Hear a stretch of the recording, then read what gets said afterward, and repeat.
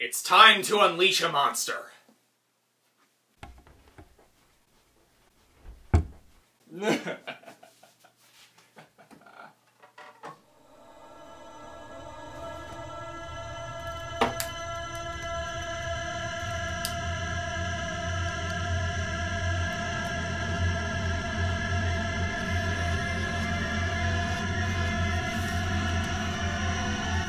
Ia! Ia Saka! Nosferotus Agamemnon Kanda! Kingu Afsul Katulu Estra! Usangu Ana Nerinovas! Barata! It's working! It's working! Eat my kitty, Derek. Doozy kitty. Metal monster! Oh. Killbot. I was just, doing metal stuff. You got that right.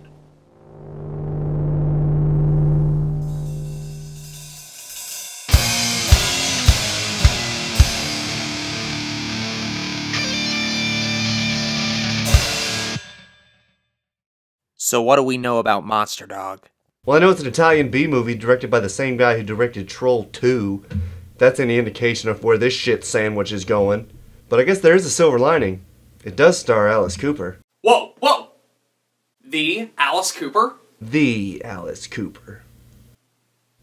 We're not worthy! We're not worthy! We're scum! We suck! He just got out of rehab for alcoholism, and he took a break from music for a while.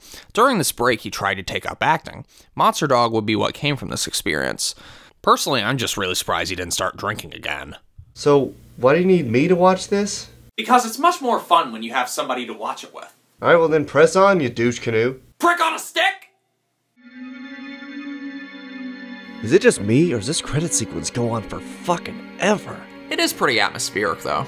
So Alice Cooper plays a rock star. Gee, I wonder how he's going to pull that one off. And he goes by his super badass name of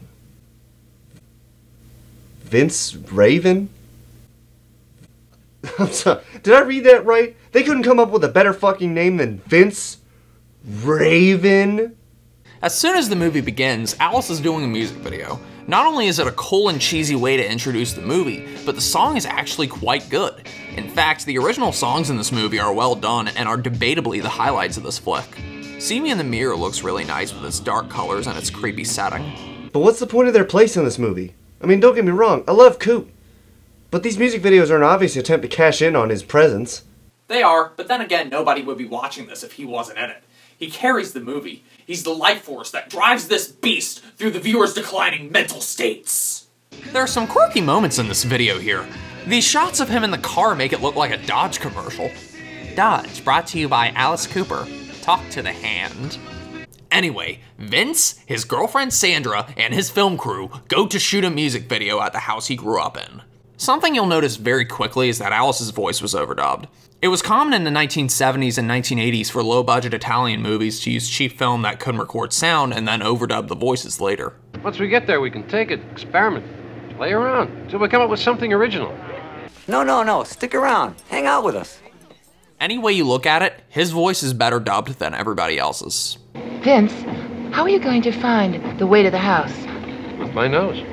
Hey, guys! Where is Angela? She must still be in the living room. Come on, we mustn't leave her alone.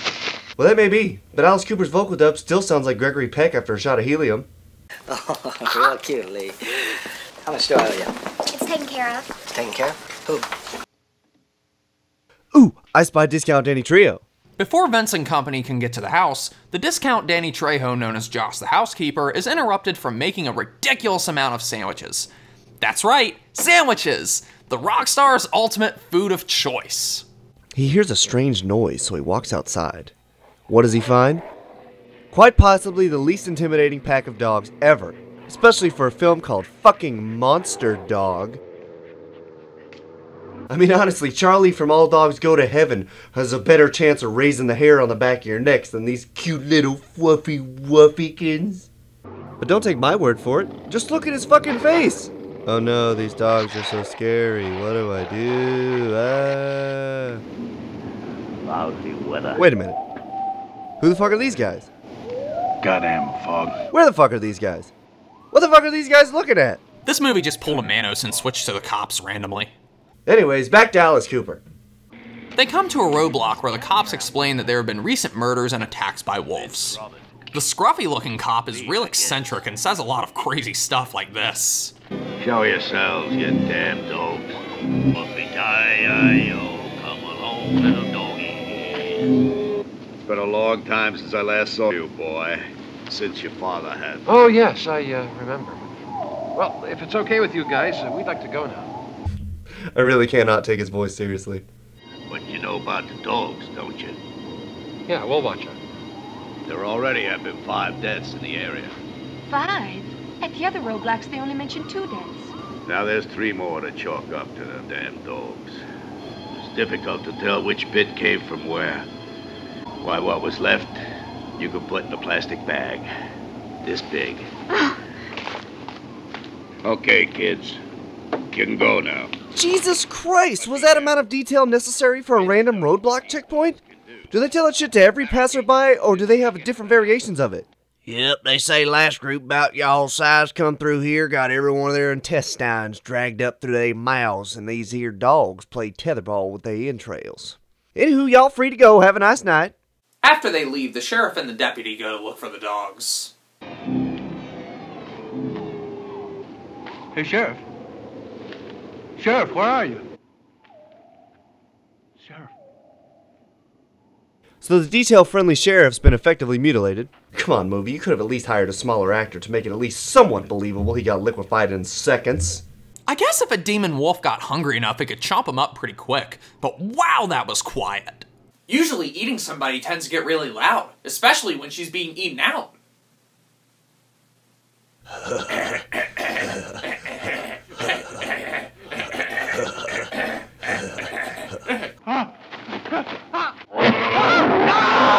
Back on the road, they hit a dog and get out to look at it. Look out! Jordan, switch on the emergency lights before someone rams the camper. Frank, let's move the dog over to the side of the road.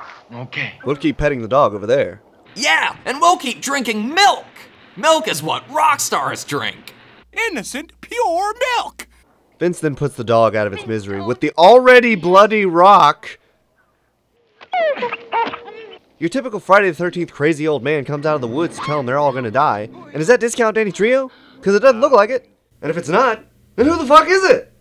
You will all die. Wait, let's get you to a hospital. He storms back into the woods, but Alice Cooper, Vince Raven, decides he has to go and help this man. Presumably the same way he helped that dog they ran over. Hey, wait a minute, Vince. While looking, they come across a monster dog's head. No, not the whole monster dog, just its head, and run away to continue their journey to the house. Vince, how are you going to find the way to the house? With my nose. When I was a kid, I could find my way home just by the smell. What smell? The bullshit. It's unmistakable. Maybe that's how he found the script to this movie. Good one. Anyways, they get to what appears to be the most obviously haunted house in existence, and it turns out nobody's there. Hey, Joss!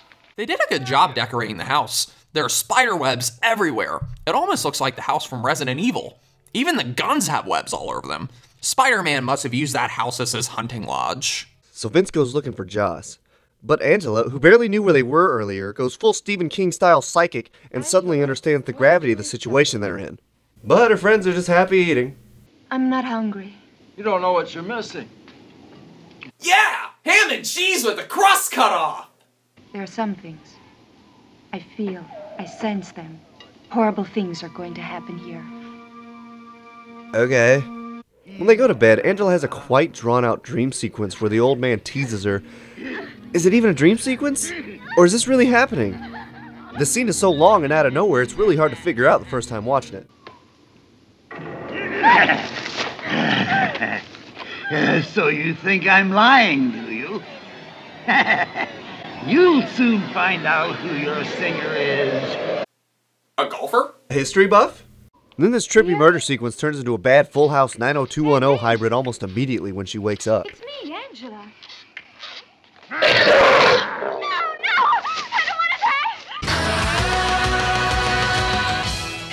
changed into a... And you killed everybody. Everybody except me. I call that discrimination. Right. Yeah. Vince, you can't play favorites with friends. Either you wipe out everybody, or no one.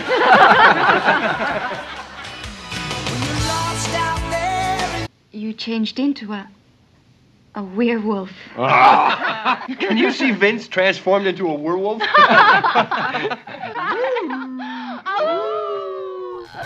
Alice is looking like, hey, I can be a werewolf. After that, it's revealed that Vince's father was affected with a deadly heart condition that turned him into a werewolf. Listen, werewolves do exist. Oh, bullshit, Vince. The year 2000 is just around the corner. Wow, that dates this movie. And you're scared of werewolves. 20 years ago, something terrible happened here. And it's happening again. Entire families were wiped out by a pack of killer dogs. Vince also says that his father was blamed for the death of the townspeople when he turned into a wolf, so a group of men took it upon themselves to burn him alive. The next day, they start shooting their radical music video.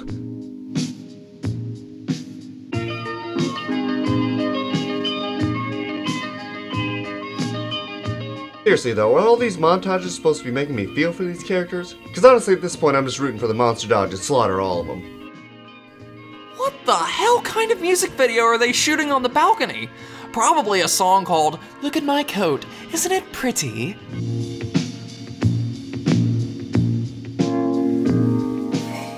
Some good stuff right there.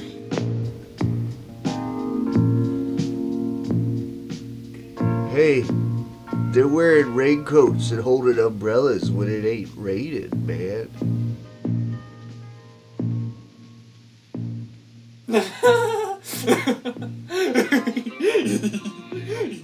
The second music video, See Me in the Mirror, is pretty cool with the costumes and the scenery.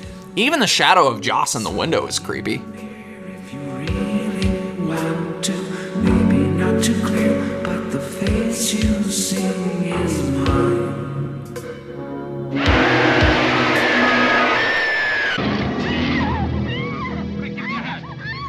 After Discount Danny Trio's body falls through the window, Angela has another psychic fit and runs away.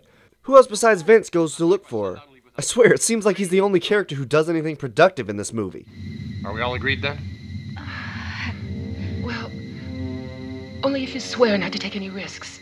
Oh, you mean like taking a loaded gun out of your enclosed safe house and going out into the wild blue yonder to search for what is either A, a deranged murderer who sadistically places his victim's body in the main window of their own house, or B, a fucking werewolf.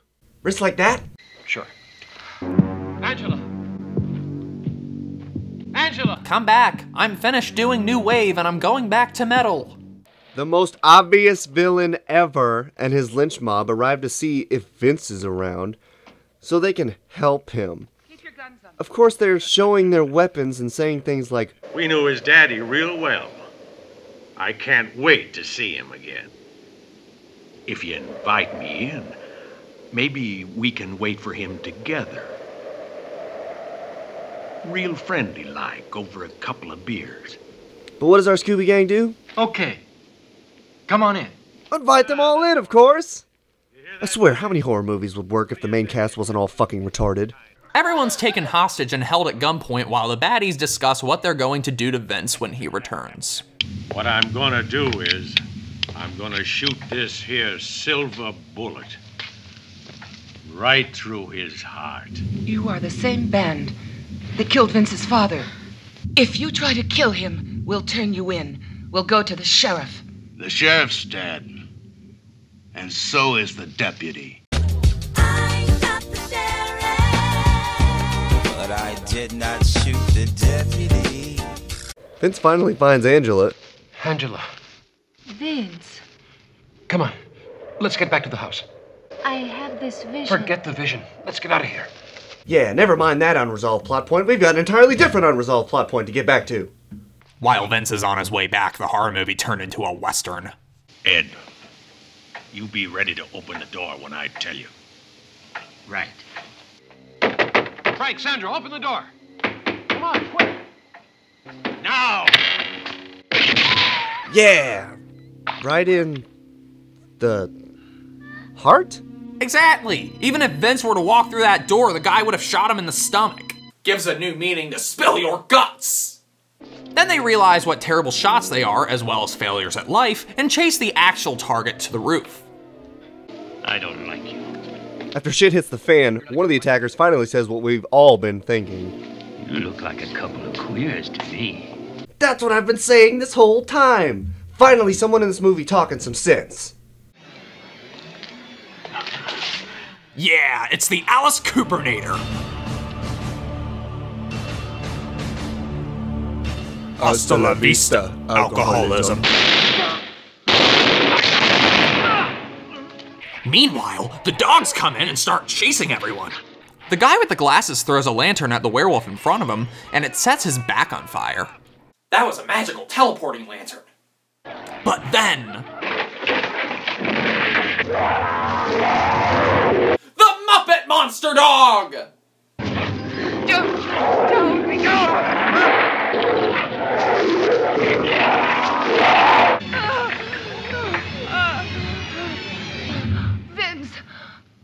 Vince shows up and calms the dogs down. He says, "Come on, Mary Lou.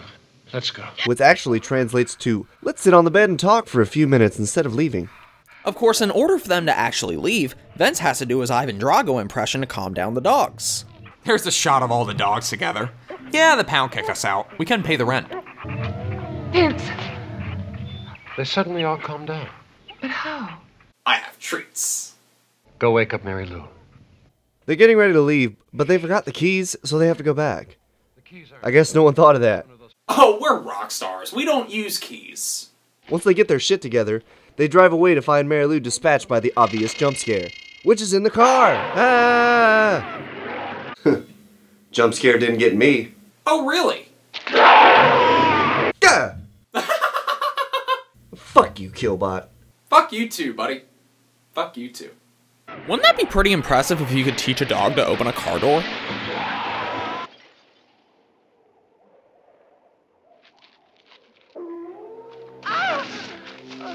I tell you now, he's taking my place. Wow, it was the old man. It turns out that he was attacked by Vince's father and got the werewolf curse. So he's been waiting all this time to pass it on to Vince. So why didn't he just do it when he first saw him? That way you'd have the whole rest of the movie to have Alice Cooper eating people and ripping people in half. Use it. Shoot me.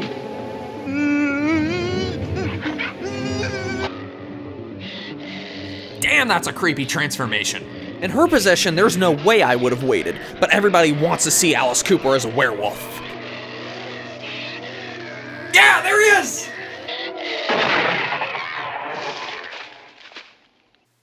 What? That's it? Only 30 seconds? You don't even get to see it! No way! That would have made this dumpster fire almost worth sitting through. So what's the only way they could wrap this up? Perhaps with Vince coming back to life and going on a killing spree? Nope! They took the song from the beginning and made it a montage using scenes from the movie.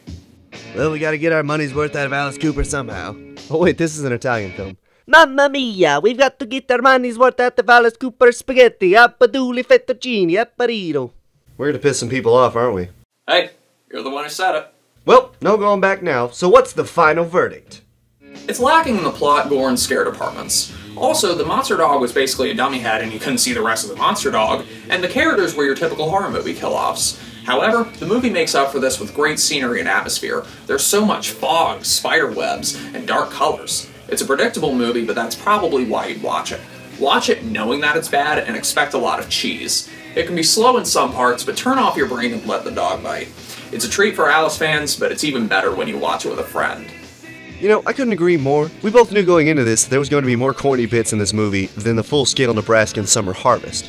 But I still couldn't help be a little bit underwhelmed by this one, even for my standards. For example, when I reviewed Trick or Treat and Deathgasm, I went into it with the same mindset I did this one and came out the other end with a film I legitimately enjoyed despite its many flaws. The dub of Alice Cooper shouldn't bother me as much as it did, but come on, you see Alice Cooper's name on the poster, you want the whole Coop experience. Not some Italian Gregory Peck wannabe. I guess in the end I'd say what I say for most movies I review. You need to see it for yourself to decide, but as far as I'm concerned, this will actually be the first film I've reviewed where I'm not singing its praises at the end. Anything you want to add, Killbot? Yeah, your sideburns make you look like a billy goat, and I see you have Lords of Chaos laying around in your room. Whatever you do, don't read it. Set it on fire before it's too late. Reading the Kama Sutra would benefit you much better. I'm basing that off of a highly uneducated guess, but I gotta give credit where credit's due. Your participation in this whole experience has been surprisingly pleasant. In my flawless opinion, we make a pretty good team. Hey dude, it's your turn. Reciprocate. Oh, I'm sorry. I thought we were done. Wait, what just happened to your Rule Number 2 shirt? What? Killbot, you know, you really should lay off that smoke. It isn't good for you. Come on, dude, we just hasta la vista'd alcoholism like 5 minutes ago. Well, after that shit heap of a film, I'd say it's time for a little reunion. Ciao bella, alcohol. He's a bit too intoxicated to end this, so I'm Killbot&GorGorAttack. Gor Attack. And I'm the Metal Monster. Say fucking metal. He's the drunk Metal Monster. Grind on!